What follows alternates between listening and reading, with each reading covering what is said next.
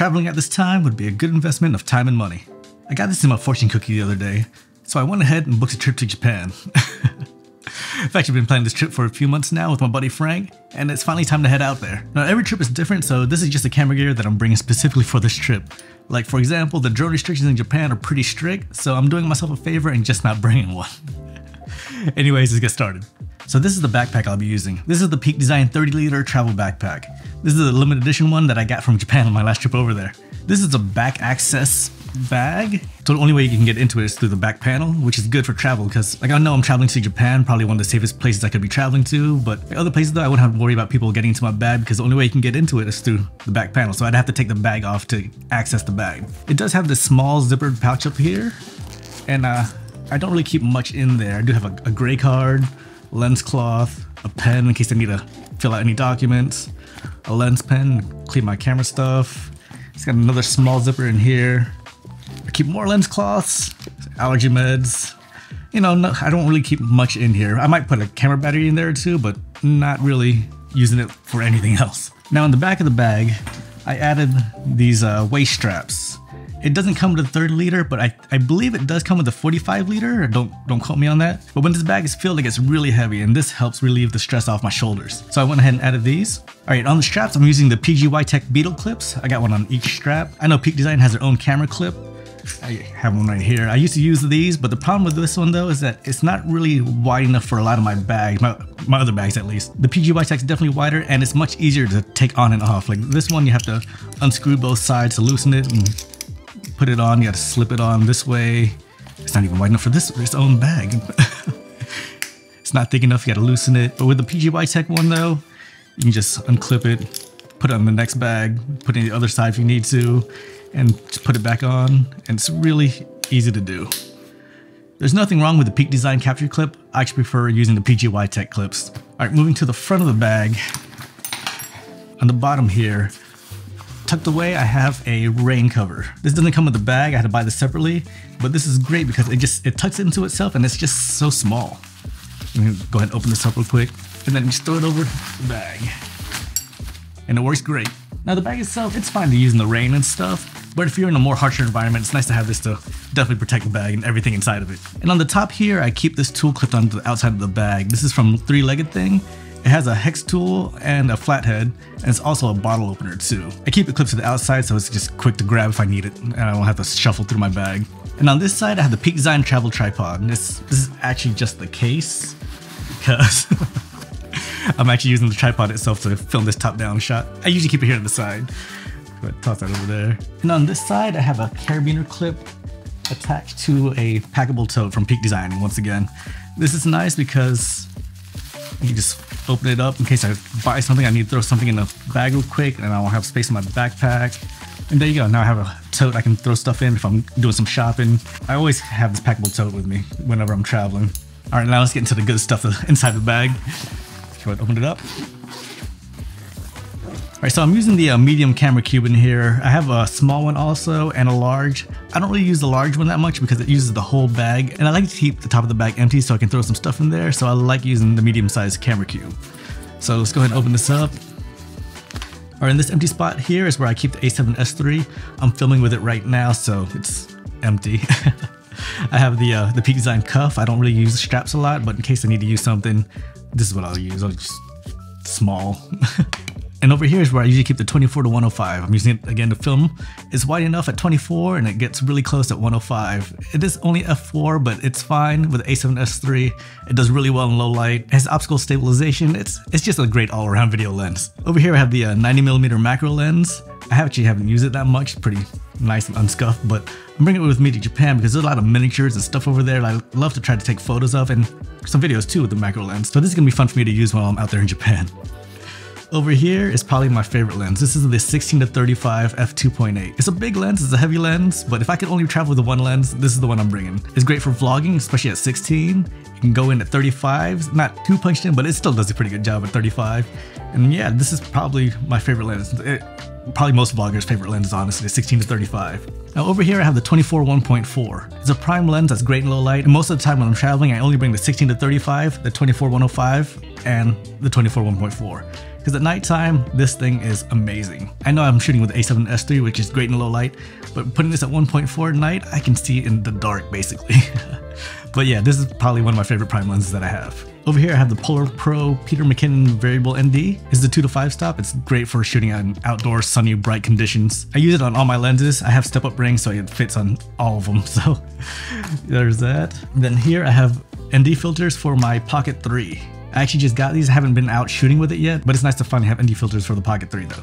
And then underneath that is the Nifty 50. This one is a Zeiss 55 1.8. It's a nice standard lens. When I want to go out and just shoot, I'll throw this on my camera and this is the only lens I'll use. It's great for everything. I guess that's why they call it the Nifty 50. Over here is my second camera that I bring with me. This is the A7R III. It's a little bit older, but I still like it. This is actually the first full frame camera that I got, and it takes great photos. Like the A7S III is great in video. It takes good photos, but with photos I can't really tweak it too much because it's only a 12 megapixel camera. This one's a 42 megapixel camera, and it's basically my backup camera. Like if I ever have problems with the A7S III, which I have had problems with that camera before, at least I'll have a backup camera that I can continue shooting with.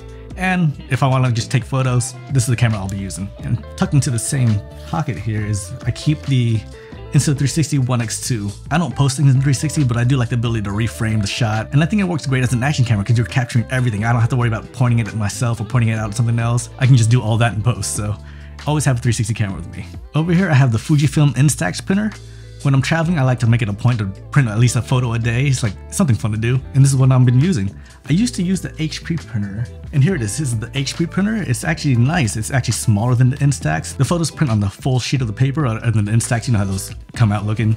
But the problem with this one is, when I run out of paper, it's hard to find refills for it, especially when I'm traveling. At least with the Instax, I can pop into almost any store and find some printer paper in there. So I've switched to Instax. Nothing wrong with the HP. It's just much easier to get refills with the Instax. And right behind that, I have the Nitecore electric blower. This is great for cleaning my cameras. It really cleans it, and has a little brush built into it, which is nice. But yeah, this is what I use to clean my camera. Nothing fancy. And in the middle here, I have a little light. It's always nice to have something small in case I need it to look at my bag, or if I need to light something up when I'm filming. So this one is from, what's this from? This is from Ulanzi. Over here is a Bluetooth remote from Sony for my cameras. This is great, so I can control my cameras from far away. Then over here, I have the Sony ECM B1M shotgun microphone. I love using the Sony microphones because there's no wires. I don't have to worry about batteries and charging it. I just throw it right in the hot shoe and it works. Love this microphone. I use this all the time. And over here is a filter case from Mindshift. And right in the back here is those step-up rings I was talking about earlier. These are from Breakthrough Photography, so that I can use my filters on all my lenses. This one's a 62 to 82, which is good for like my macro lens here. This one is a 67 to 82, which is good for the 24. I actually have one on my 24 to 105 because that one's a 77mm thread. So I just have a bunch of these. It's much cheaper than buying filters in every single size. Over here, I have a 10 ND stop filter in case I want to do some really long exposure photography. And I also have a circular polarizer, which honestly I haven't used much. I'm still trying to figure out how to use this thing, but I have one so I can mess with this while I'm over there in Japan. All right, let's get all that back in there, zip it up. Over here, I have a repurposed Crown Royal bag. I keep the PGY Tech Mantis tripod in there. I love using this thing. It's a great tabletop tripod. It's great to hold while I'm filming, and sometimes I just keep it on the camera because it gives it a good balance when I'm shooting with it. I also have the Insta360 Selfie Stick, which you kind of need when you're using a 360 camera. And the last thing in here is a small tripod, which has extendable legs on it. I use this when I'm setting the 360 camera down because it's so wide that it's just a super steady base. So yeah, that's what I keep in my Crown Royal bag. Wish there was Crown Royal in there, but there's not. And real quickly, right underneath the camera cube, there's some pouches in the bag itself. On this side over here, I have a SD card holder. This one's from Small Rig. It holds 3 SD cards, 2 micros, and a SIM card, and even has a SIM card ejector tool.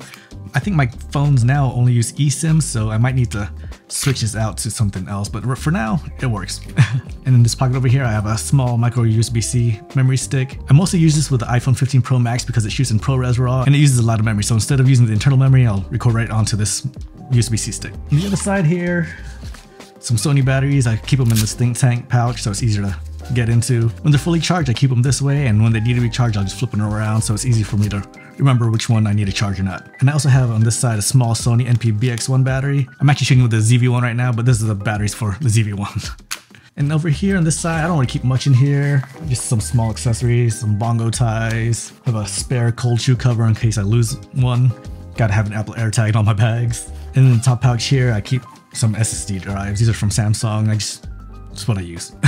Oh, and I don't know how I forgot. Speaking of SSD drives, over here this side, on the back panel of the bag, this is where I keep my laptop. This is a 14-inch M1 MacBook Pro, and I have this little pouch here so I can keep another hard drive in there. If I'm editing, I just throw it in there, plug it up, and I don't have to worry about it dangling off the side or anything like that. But got M1 MacBook Pro, love this laptop. I wasn't an Apple guy before, I am now.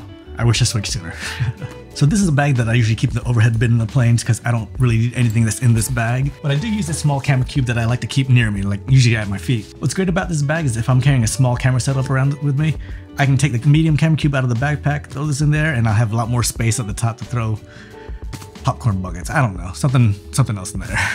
But when I'm traveling on the plane, all the stuff I need quick access to, keep it right here in a small pouch. So first off, on the outside, I have this Peak Design leash attached so that I can actually carry this bag. And if I ever need a camera strap for any reason, I know I said I don't use camera straps, but I can just take this off, throw it onto my camera, and then have it as a neck strap. So I love having this strap for multiple uses.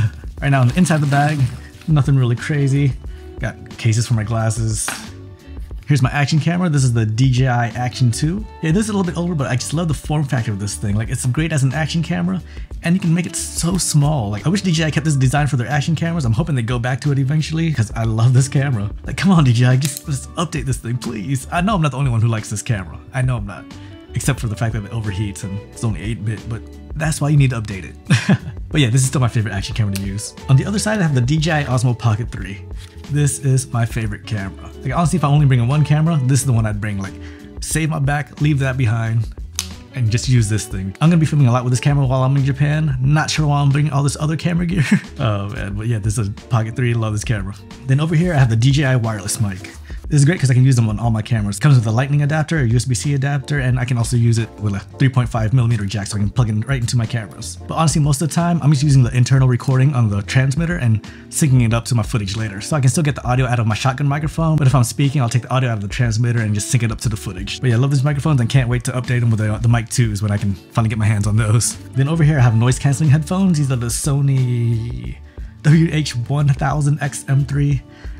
Names suck. But yeah, these are great to use on the plane, and I actually edit with these headphones too, so love these headphones. I keep a power bank in here. This one's from Anker. I use it to charge up my phones, and it's also strong enough to charge my cameras too, so that's it, power bank. And finally, I have this little accessory bag. This one's from Think Tank. Keep cables in there, plugs, just small things I keep in here so I don't lose it in the bag. But yeah, this is everything I'm bringing with me to Japan, so if you see me out there, you know, say hi, and please don't rob me. See ya.